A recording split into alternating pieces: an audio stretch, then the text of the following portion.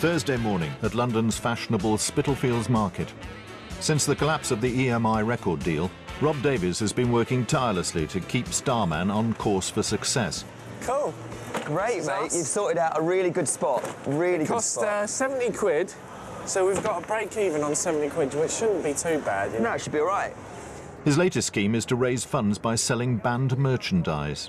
This is a pretty good location and a pretty good, you know, place, and it's full of music and stuff like that, so I don't see why we can't do maybe like 300 quid.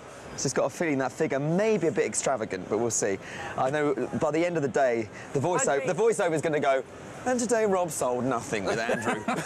I'd be very happy with like 200 quid. 2 hours later, and at Spitalfields market, Rob and Andrew have sold nothing.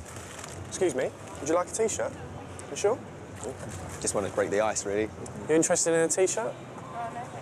No? Just looking. They're very tentative. Would you like a T-shirt? Starman T-shirt? Excuse me, are you interested in any of our T-shirts for your babies? No? Okay. Would you like a sausage? You're enjoying your first turn as market trader? I'll enjoy it when... Voyage. Yeah. Yeah. Have you taken your tablets this morning? No, yeah, actually, yeah. I have full respect for market traders because they have to get up at all hours of the morning and, you know, they're only as good as their last sale. Yeah. And it's like they do it every day. They're like robots. And they're, you know, they've got to be on form. They can't just go, you know? It's a bit like us, really, when we go on stage.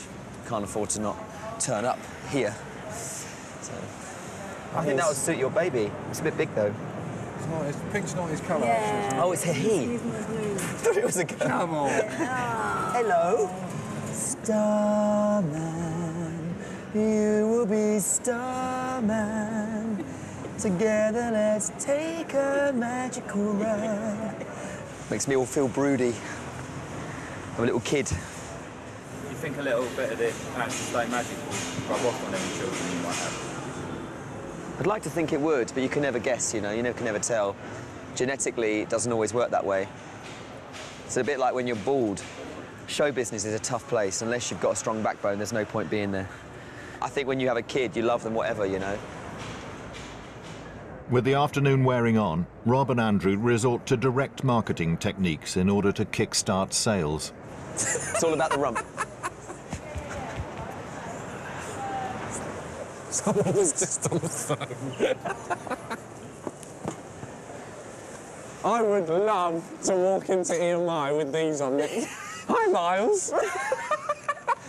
Done the deal? Yeah, how you doing, RCA? Yeah. Managing director, yeah, not too bad.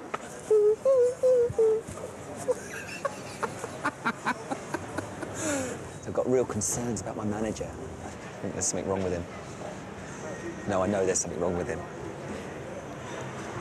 I'm quite intuitive when it comes down to unstable people. And I definitely think he's unstable. I've got one concern about standing here. I don't want to get varicose veins. You get varicose veins if you stand still too long. Get what? Varicose veins. Is that only when you're old? Correct. I'm joking.